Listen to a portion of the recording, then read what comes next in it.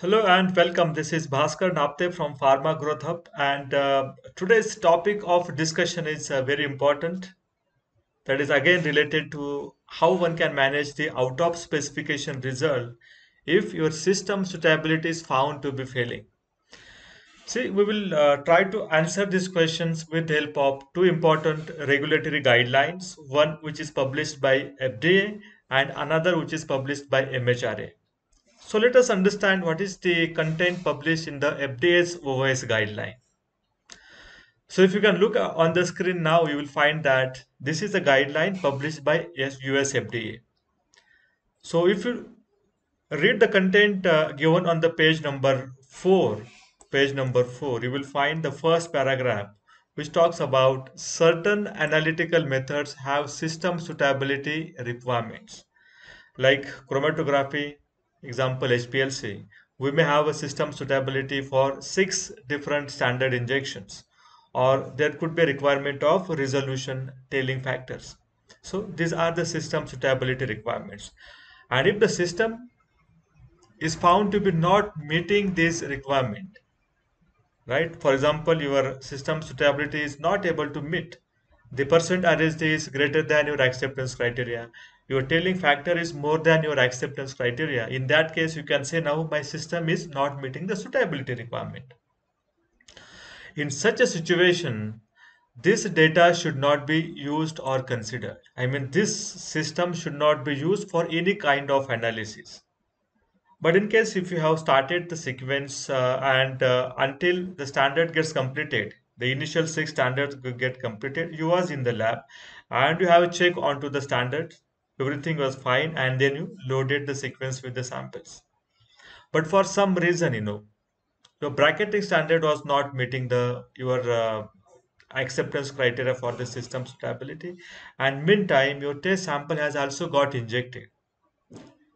Now the results could be calculated out of the injected test sample, and if you have calculated the result and that found to be not meeting the specification.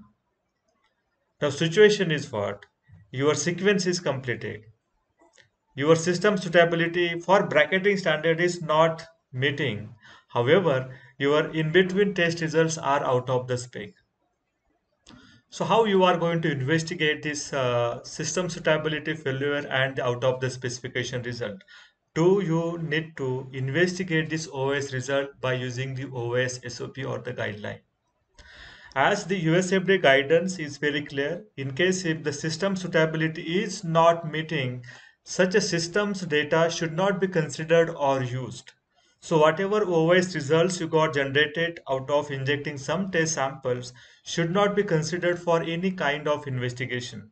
But yes, you can certainly investigate the root cause behind system failure. You can understand what has caused the system not meeting the specification.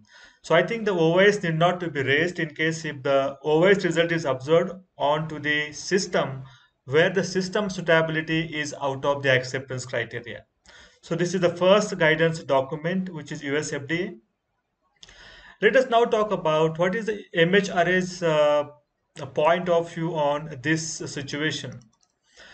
Now, MHRA, according to me, has not spoken about the system suitability requirement, but as we know, it is very much part of our testing procedure. It's integral part of our testing procedure, and hence meeting the system suitability is considered to be the prerequisite for calculating the test results. Now, if you look at the MHRA's guidance document, and if you go into the section of investigation by analyst and supervisor continued, you will find that there is a mention about the system suitability, and they said that system suitability conditions met those before analysis and during analysis. What this means, we have to confirm whether the system suitability was meeting before starting the analysis and throughout the or during the analysis. That means unless and until your system was suitable for the analysis, you cannot consider those results as a true valid result.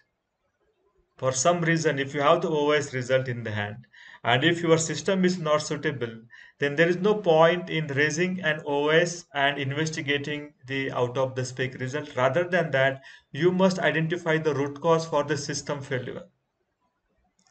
Rather than that, you must identify what is the reason for my system has gone out of the acceptance, out of the system suitability acceptance criteria.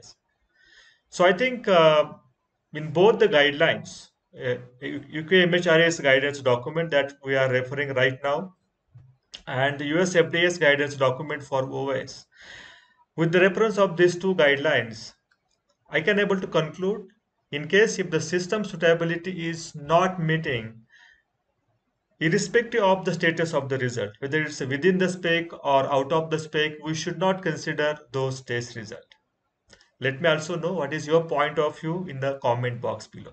Thank you so much.